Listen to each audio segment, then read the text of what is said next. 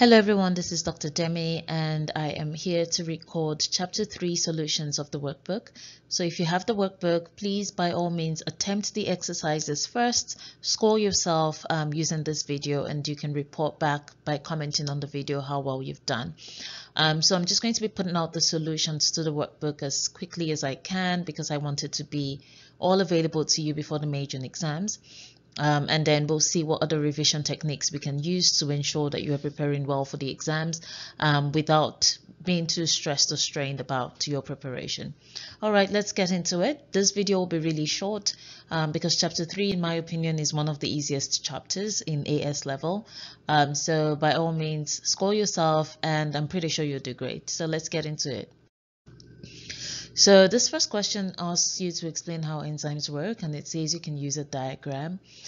First things first is to always state that enzymes have an active site and their substrates have shapes that fit into that active site. The enzymes and the substrates will collide and merge to form what we call an enzyme substrate complex. Please note that it is important for you to mention the enzyme substrate complex. I'm sorry about that. It is important for you to mention the enzyme substrate complex when you write your answer. I'm just trying to underline it, but my pen always acts funny when I have biology.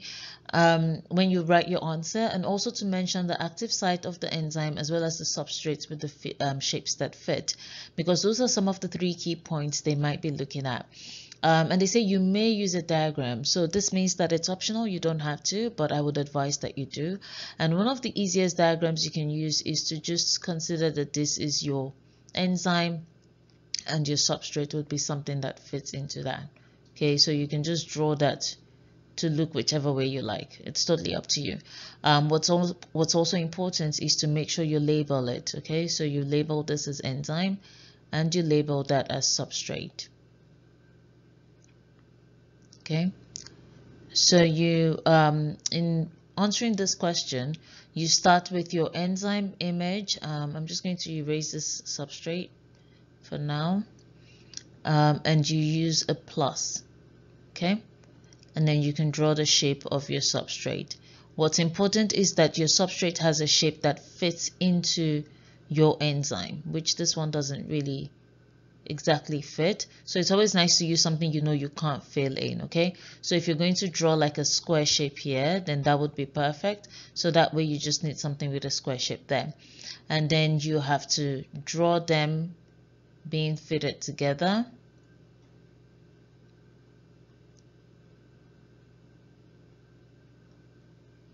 Okay, so this would then be your enzyme substrate complex. And of course that leads you to products, so you can maybe draw your products as the 2 parts of the substrates broken apart, but that's totally up to you. So this is one of the diagrams that you can use. You don't have to use it, and usually they might not ask you to draw it, but just have in mind what the definition of how an enzyme works is and the key things that you have to note in your answer. This question says, what is the difference between the induced fit mechanism and the lock and key mechanism? So if you recall, or if you've watched the previous videos on chapter 3, you will remember that enzymes can either walk through an induced fit mechanism or a lock and key mechanism. The lock and key mechanism is the very common one, which basically means that the substrate has a shape that fits the active site of the enzyme, pretty much like the key of your door fits into the lock. All right, the induced fit mechanism, on the other hand, is when the substrate doesn't really fit into the active site of the enzyme, but the enzyme is able to modify itself so that the substrate fits. So in other words, it induces the fit. It allows itself to change a bit so that the substrate can fit in perfectly and the reaction can take place. That is what the induced fit mechanism means. Then I put these in the workbook where I told you to use graphs to show the effects of these factors on enzyme activity. And I'm just going to draw. So for temperature, oh wow, that's starting off really terribly. For temperature, you have your axis, all right? And what you're going to have here on the y-axis would be the rate of the reaction. Okay, so rate of reaction, and over here you will have temperature. please, if you're asked to draw a graph like this, and make sure you put degrees Celsius. If you're asked to draw a graph like this, please make sure that you label the axis. Don't just draw the empty lines and then leave it at that. So for temperature, as temperature increases, so does the rate of the reaction. All right, and then it eventually reaches an optimum. After which it falls, the rate reduces. This optimum is somewhere around 37 degrees. Okay, and beyond 37 degrees, a lot of enzymes get denatured, and so they are unable to function. This graph is a little bit too high. Please be a better artist than I am, because as you can see, my graph was more or less exceeding the axis, which it shouldn't. So we'll just try to redo that like that. Okay, that looks a little bit better. It's not perfect, but you get the gist of what I'm trying to do. Then there's also the one to draw for substrate concentration. So I'm just going to erase some parts here. Actually, I'll just redraw it so that it makes sense.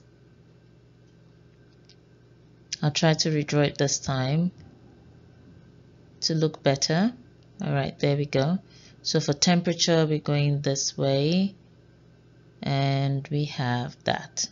Okay, so notice with temperature, as the temperature starts to peak up even from 0, the rate of reaction starts to increase, and the optimum is usually around 37. Some enzymes work at 30 degrees. I think it totally depends. But you can just label this and just say, rather than putting the number here, you can just say optimum temperature.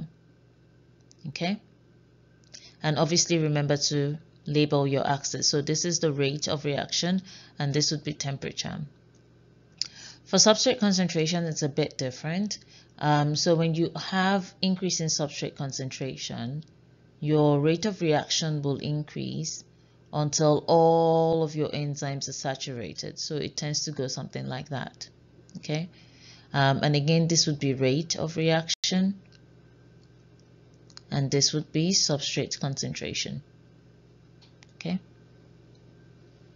I hope that makes sense. Then we have pH. So what does pH look like? Enzymes have a narrow pH scale over which they function. So it doesn't start from 0. It's not like temperature that starts from 0 and starts to pick up.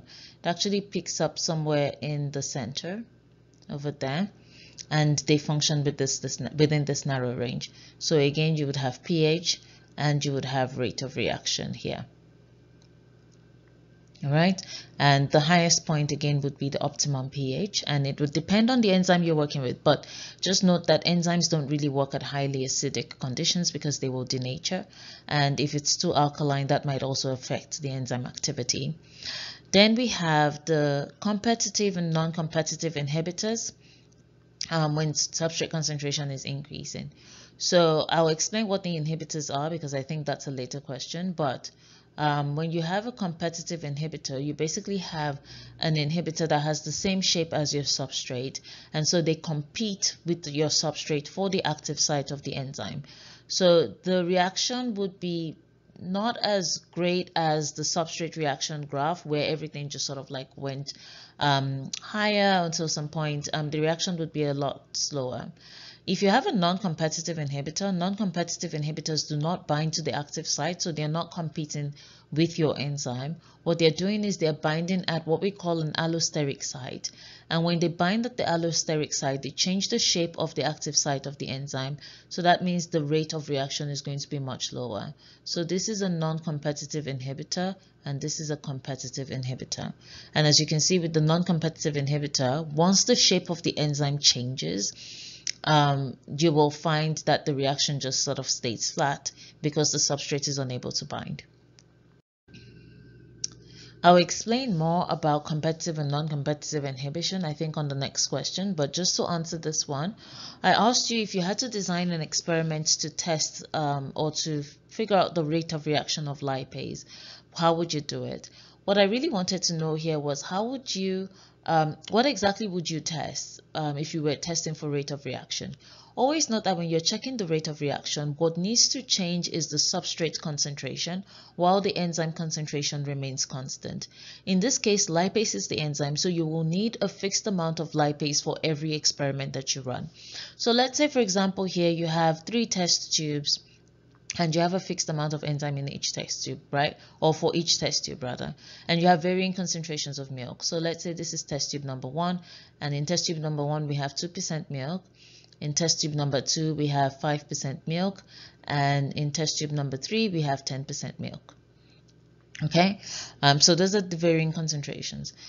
Our enzyme that we're going to add into this will have to be the same amount. So if we're adding 1 ml of enzyme in this test tube A, it will also be 1 ml in test tube B, and it will be 1 ml in test tube C.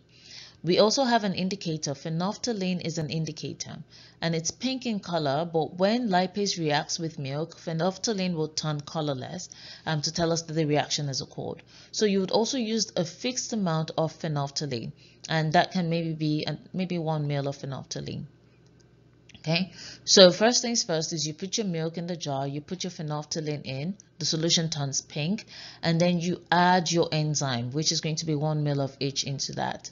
What you will get is a graph that looks like this. So rate of reaction and substrate concentration. Okay, so we started, then you'd have a control, obviously. That's always important.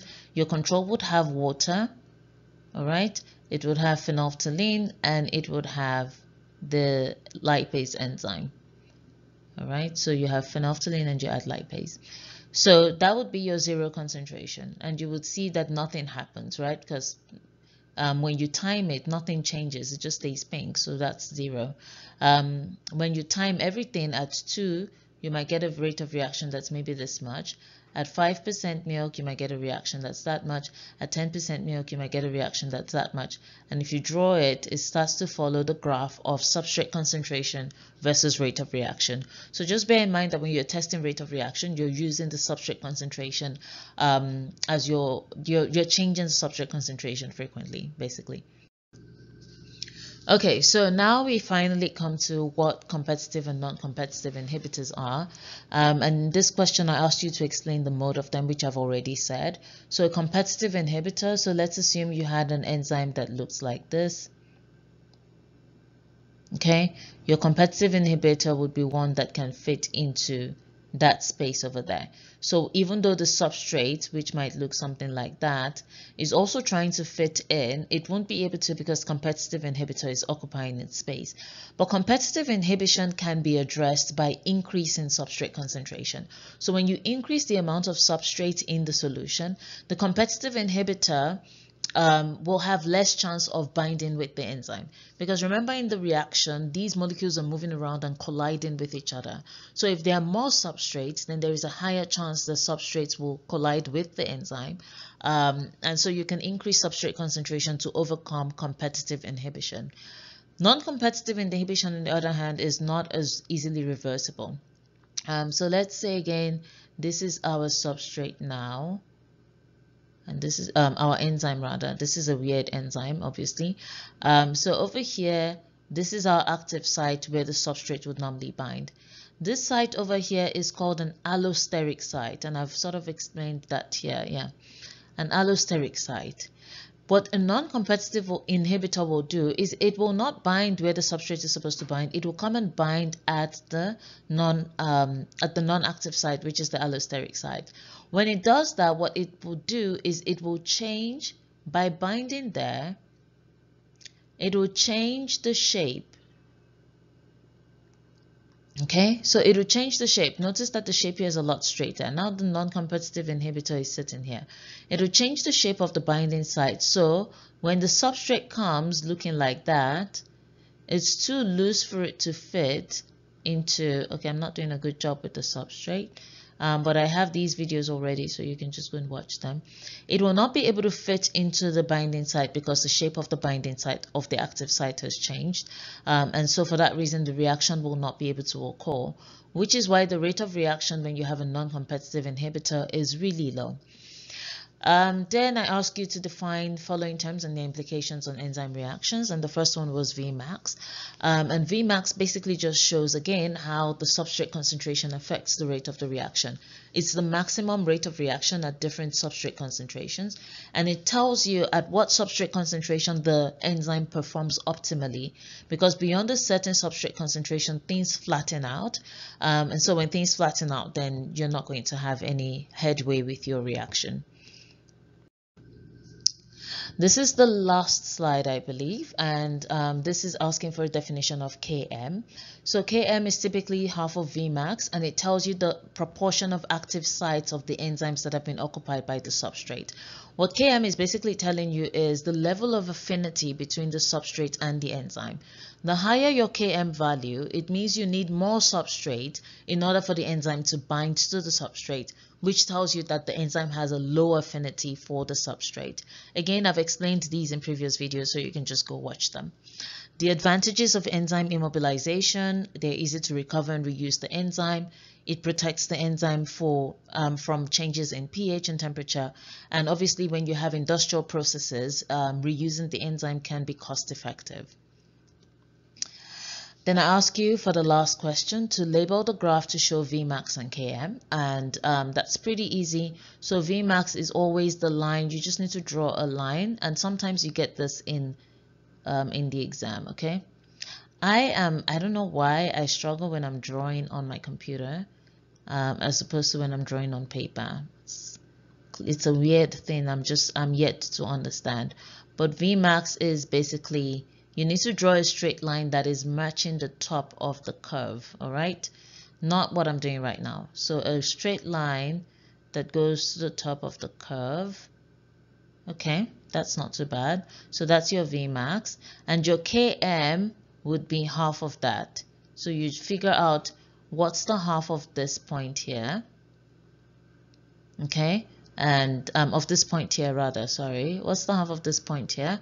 And then you take that, and then that would be your Km. Okay, so yeah, that's it on the chapter 3 questions. As you can see, they're very easy, very straightforward. I hope you scored yourself and you did really well. I will see you on the next video where I explain chapter 4. All the best. Goodbye.